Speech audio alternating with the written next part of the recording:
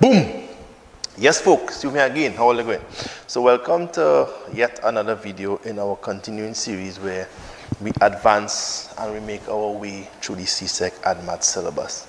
In this video, we will talk about the equation of a circle. And the nice thing about how I treated with the equation of a circle in my website here is that I was able to find a really good video on YouTube that explain how you derive the equation of a circle, the standard form of the equation of a circle. The guy would have been talking about it, narrating it, and you have the diagram, and you're seeing the points changing and all that. It's really good. And it was so good, in fact, that I said, look, I don't need to make a whole video to say this over. I give you the video in the platform. So I give you the YouTube link, and I also would have downloaded the video itself from YouTube and uploaded it separately on the website as well. So at this point, having gotten here, the expectation is that you would have gone through that particular video first, just to get a clear sense of understanding where this equation of a circle comes from. And once we understand that, then we can move a little further in terms of discussing the two forms of the equation of a circle, the standard form and the general form. So by this point, you would have been able to recognize the radius and the center of an equation given the standard form, and also given the standard form of the equation of a circle, you'll be able to state what the radius is and what are the coordinates of the center. All right, so let's run through a couple of quick examples. So we know, for starters, that the standard form of the equation of a circle is x minus p squared plus y minus q, all to be squared, is equal to r squared. All right, where the center is p comma q and the radius is r. All right, general, this is the standard form. All right, so we're starting with the standard form and then we'll go out into the general form. So with this form, if you see an equation looking like this, you could figure out pretty much what the radius is. I wouldn't go into that now. You would have had enough examples prior to this video to kind of work your way through that. All right, both getting the equation and then finding the radius and the center, or given the radius and the center, you could then write out the equation in the standard form. So in this video, what I will do is I will examine the relationship between the standard form and the general form. That is one of the things that you must be aware of when you're dealing with the equation of a circle and all problems that have to do with it. So in other words, you have to be able to switch from standard to general, and you have to be able to switch from general to standard. So that is basically what we will be covering in this particular video. So we're going to start by dividing the board itself into two segments. Right? And this is the advantage of having a nice wide board.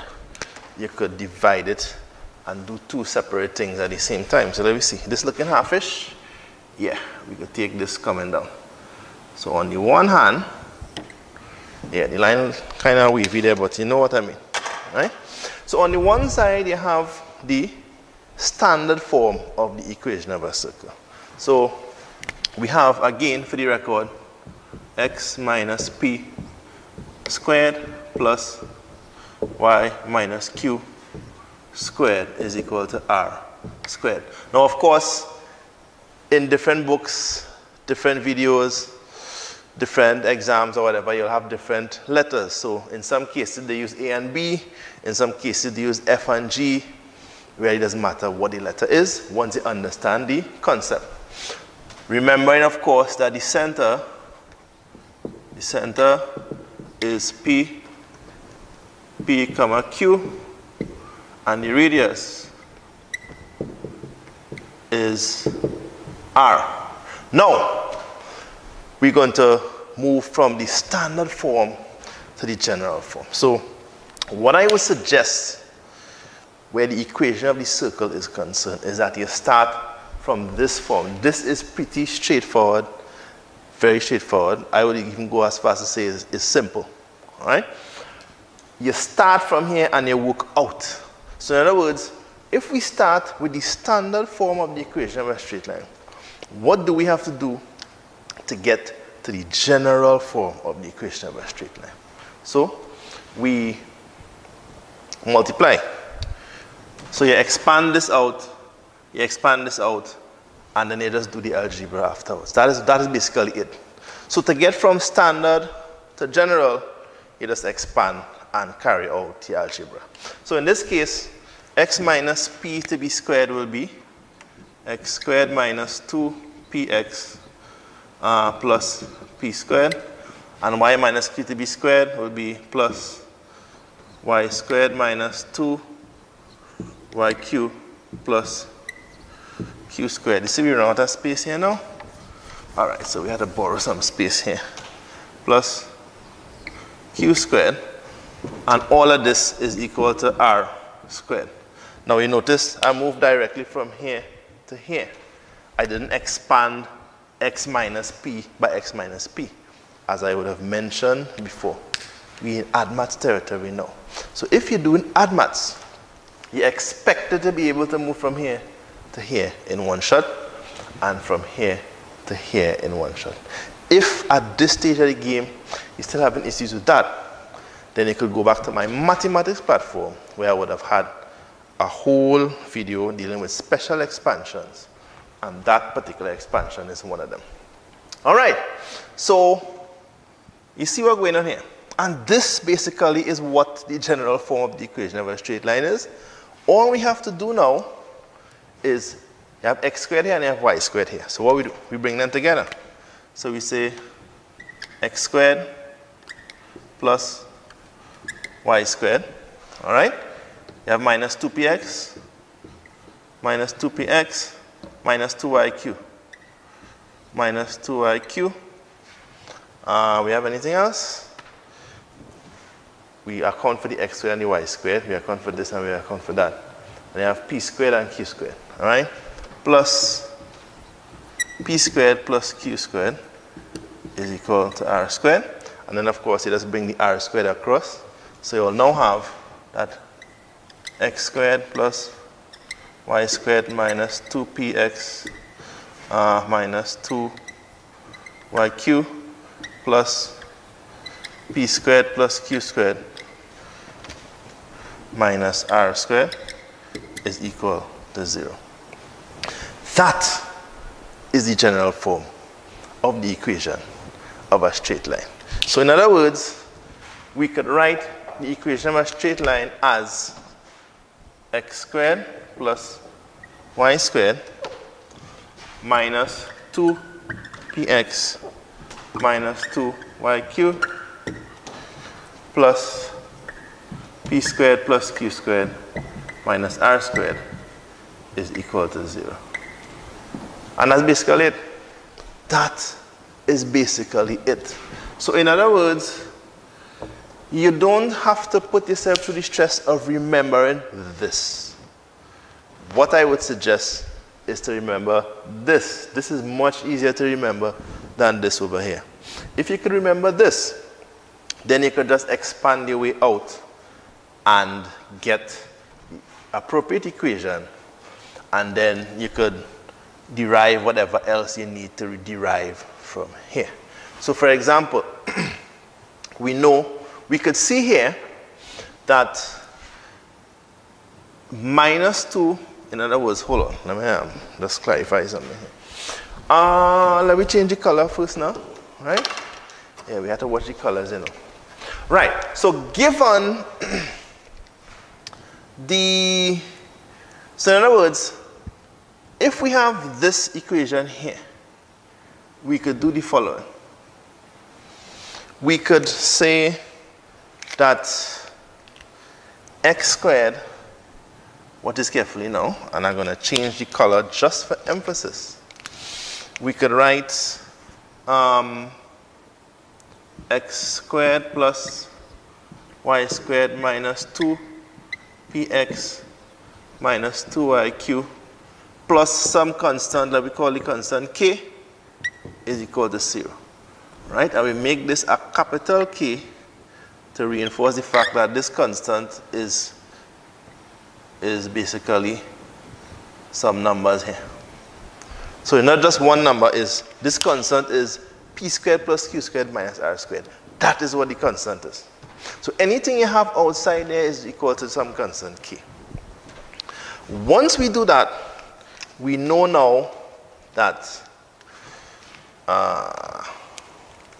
the coefficient of x, whatever that is, so the coefficient of x, x is equal to minus 2p, and the coefficient of x, right, and the coefficient of y is equal to minus 2q. And once we have this, we could then form an equation and get the coordinates of the center. All right? So, let me see.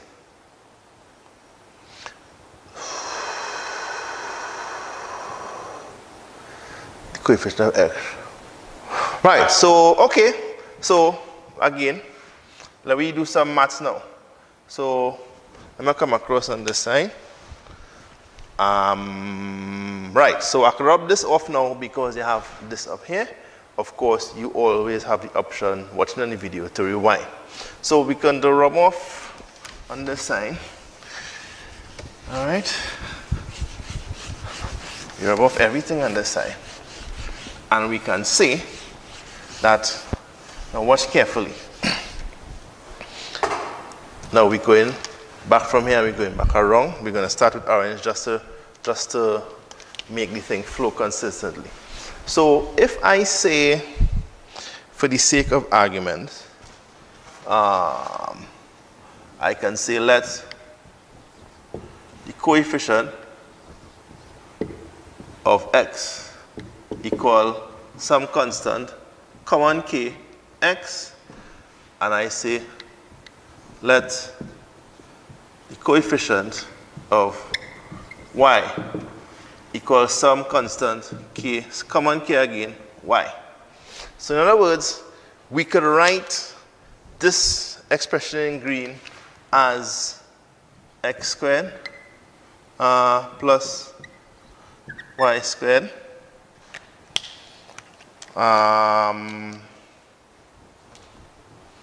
plus, right? That will be plus. Plus some coefficient kx. The coefficient of x is 2p by x, right?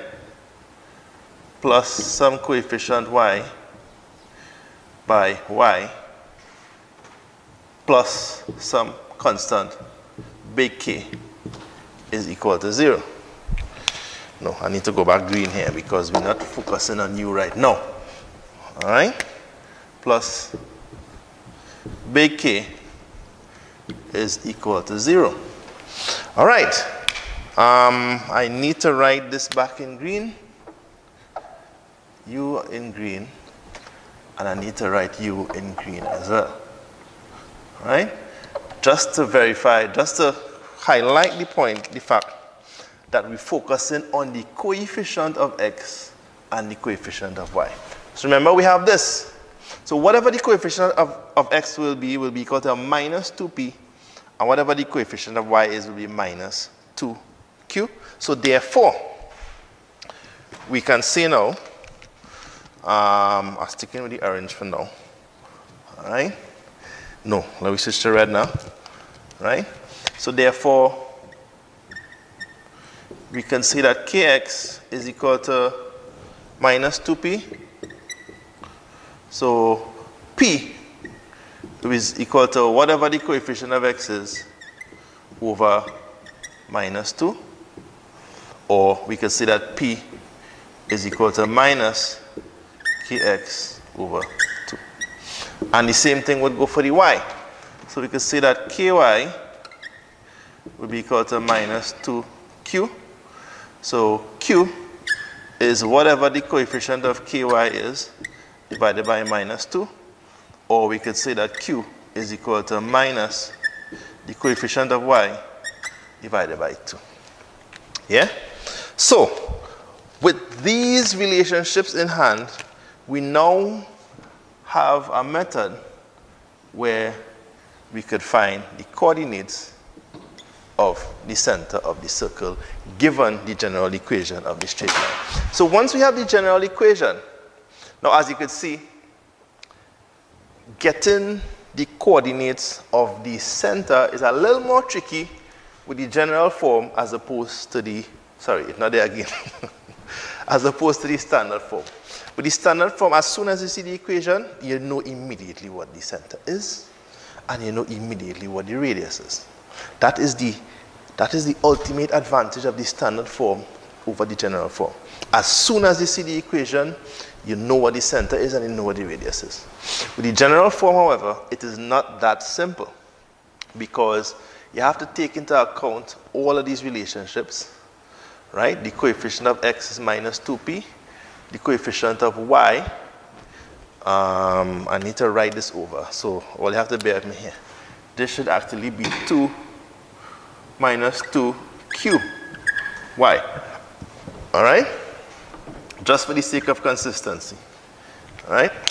The coefficient of x, which is minus 2p over here, minus 2p, and the coefficient of y is minus 2q. All right? So if we treat those two as constants, which they actually are, all right, then we come across here and we say, let the coefficient of x be kx, common k, and let the coefficient of y be common ky.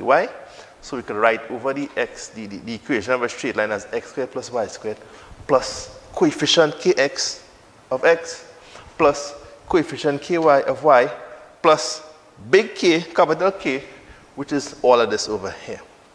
And with that in mind, boom, we do the algebra, boom, we do the algebra. So we know that P, which is the x coordinate of the center, is minus the coefficient of x divided by 2.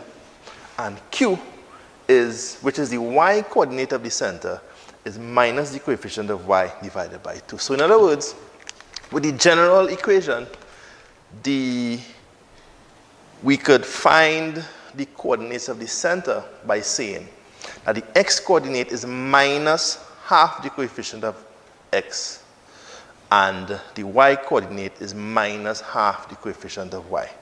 The x coordinate, of course, being the x coordinate of the center and the y coordinate being the y coordinate of the center. So let me run that over again.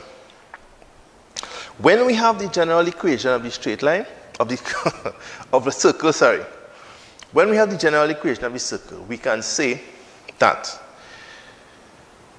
we could find the coordinates of the center by saying that the coordinate of the center, the x coordinate of the center is minus a half the coefficient of x in this equation, and the y coordinate of the center is minus a half the coefficient of y in that equation. That is as straightforward as it is. Well, it's not as straightforward as with the standard form, but I trust that you would have been able to follow the algebra here to get the understanding so that when you start to do the questions, you will be okay with it. Now, some examining bodies would have the formulae for the equation of the circle in the formula sheet. They'll give you the standard form as well as the general form. All right, they may or may not give you these relations. No, you wouldn't get this in a formula sheet.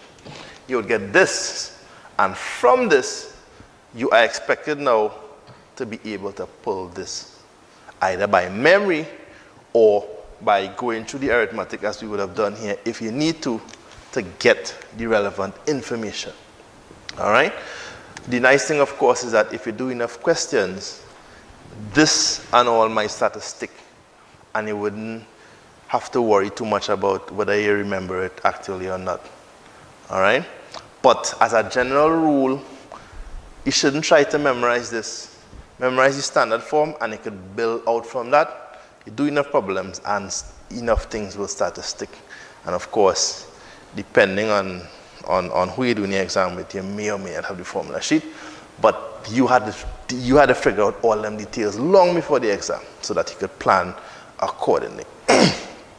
All right, so we have dealt with finding the coordinates of the center from the general equation of a straight line. Now we have to deal with the question of finding the radius given the equation, the general equation of a straight line. So what I'm going to do is, let me see, I think I could leave this here. I'm going to rub off here. So again, you have the option to erase, sorry, not to erase, to rewind, to follow. Yeah? So I'm rubbing off here now. And we going back. All right? We need to be specific now. So x squared plus y squared minus 2px minus 2qy plus k is equal to 0.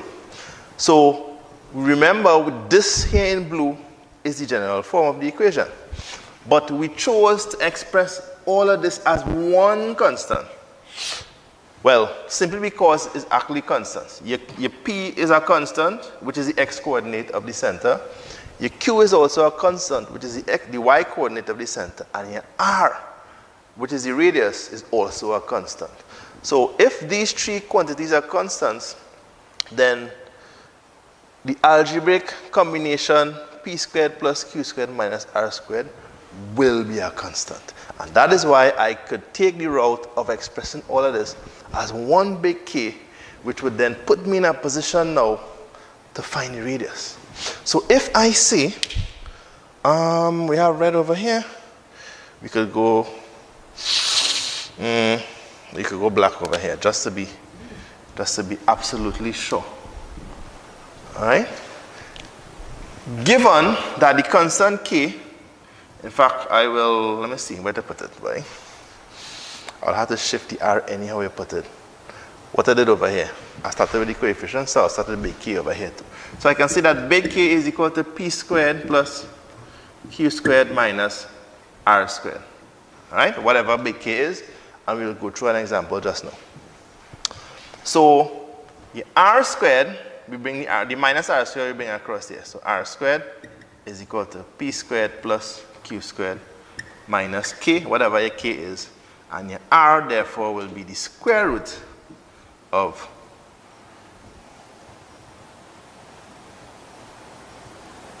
the square root of P squared plus Q squared plus minus K. All right? And that is your R.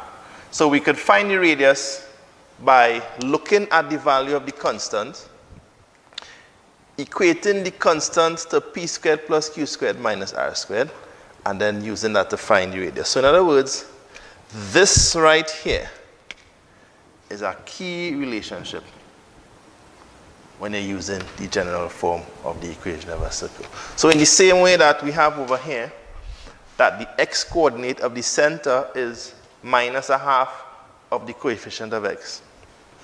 The y coordinate of the center is minus a half of the coefficient of y. Then by the same token, we have this relationship here, which is that the constant, whatever you have at the end of the equation, is equal to the x coordinate squared, the x coordinate of the center squared, plus the y coordinate of the center squared, minus the square of the radius. And you could use this relationship to actually derive the radius of the circle using irregular algebra. So I will stop here where this video is concerned. Basically what we would have done in this video is demonstrated the movement from standard form to general form. Now we're going to go in the opposite direction, where we start with the general form and we drift to the standard form. And after that, we'll work an example where we express the same circle using both versions of the equation of a circle. So, as always, hope you're enjoying it.